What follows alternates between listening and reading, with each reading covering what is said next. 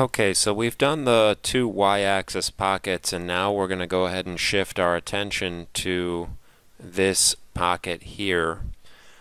This is a wrapped pocket, and we call it a wrapped pocket because the floor is not flat. It is a cylindrical shape. That is basically, if you were to take this rectangle and project it onto a cylinder, it would be wrapped around the turning axis of the machine. So to do this operation, we're going to use a different operation type called a wrap operation.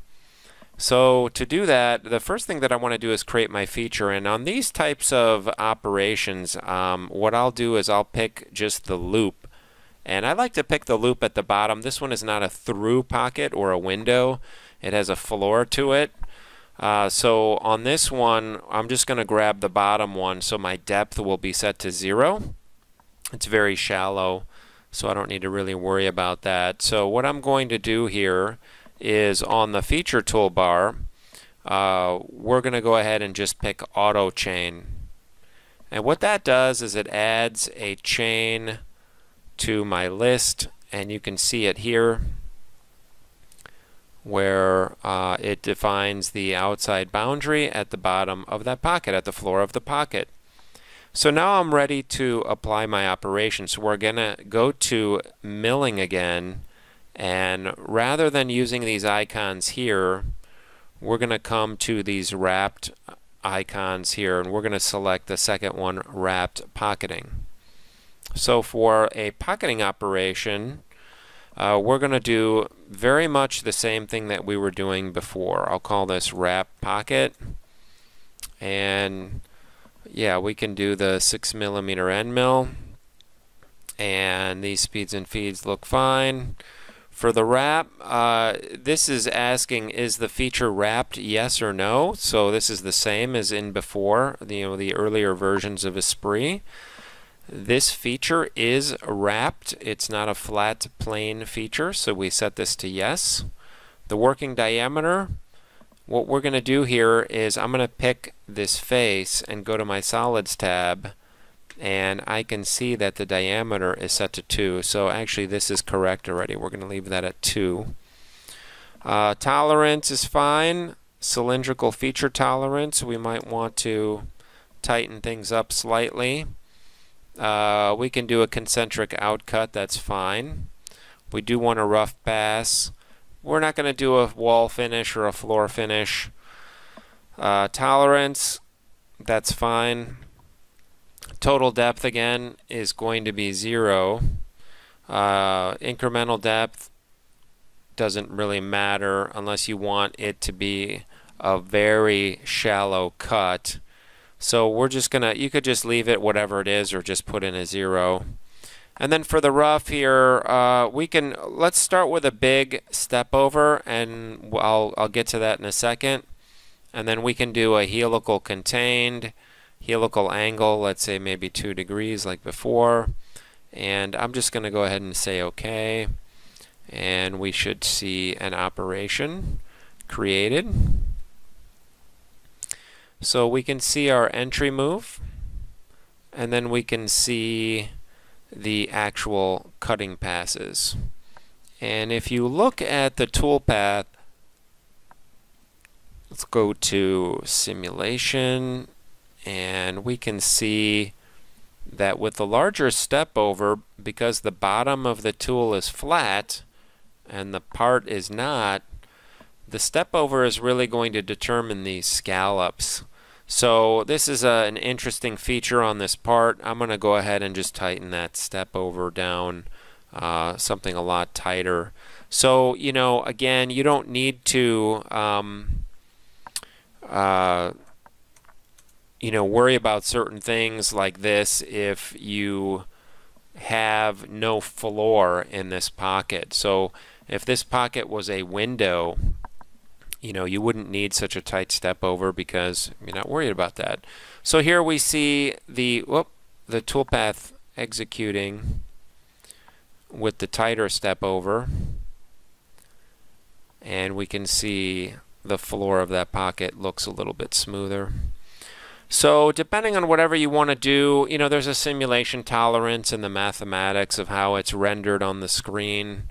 So, it's going to somewhat look like this, but it's not going to look exactly like that. So that is how you do a wrapped operation. And what we can do now is take a look at maybe these wrapped drilling operations here. So if you recall from one of the earlier videos, we made those outside simple holes. So if I look at the nomenclature here, I can grab these 6 holes and we can view that using non-shaded, and that will show us that I have those 6 holes selected. And now we can apply an operation for that. So on the tool assemblies, looking at the feature, you can see it's a 1/8 and it's a 365 depth. So I'm going to see what I have for tools here.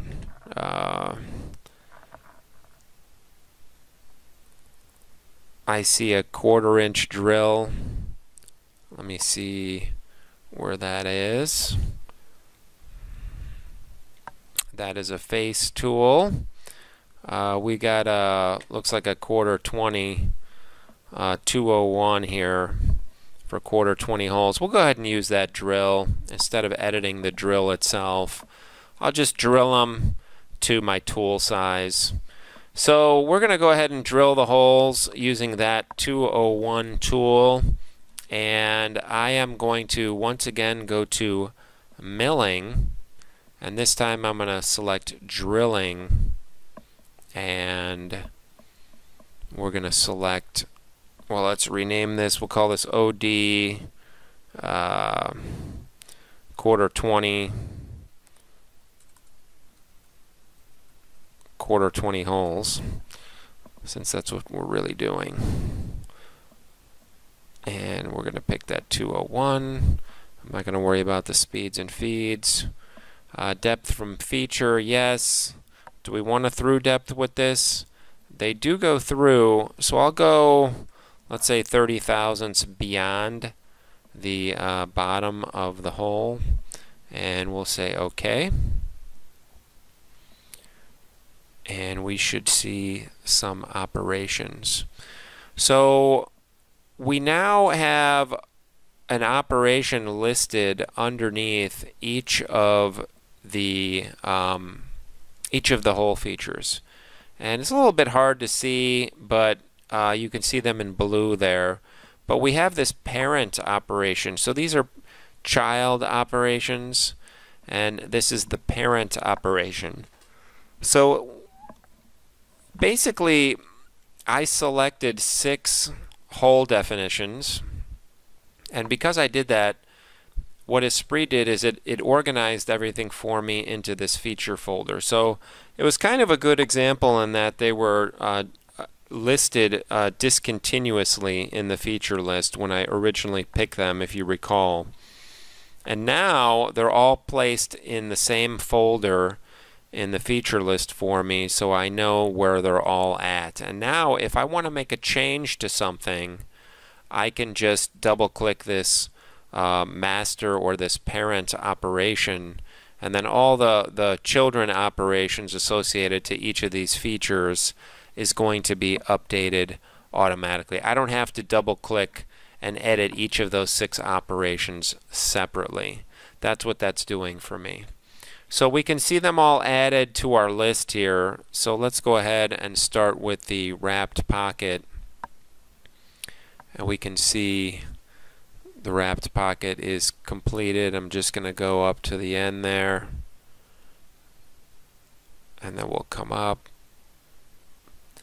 and then we're going to come and do the holes. And I can see that the holes were not drilled completely through. So if I go to the hole tab and I look, remember the holes were actually 1/8 and I'm using a 1/4. So what it's doing is it's trying to just put the chamfer on with the larger tool. So that's because of ignore hole geometry. I'm going to say yes to that, and we're going to just say OK, and we'll see those hole operations redone. And now, oh, they're being drilled all the way through, and we can see those through holes coming out the ID, that hex on the ID. Let's turn that machine off. So we can see the larger diameter of the drill hole as well, from where the part geometry from the solid model, that difference. So, you know, if you were using the 1/8 drill, then that would have been unnecessary, but ESPRIT is trying to make sure that your stuff is going to work for you, depending on what combination of tools and everything that you choose based on the feature geometry that you have on your part. So that is how you create some wrapped milling, wrapped drilling operations on multiple features of your model.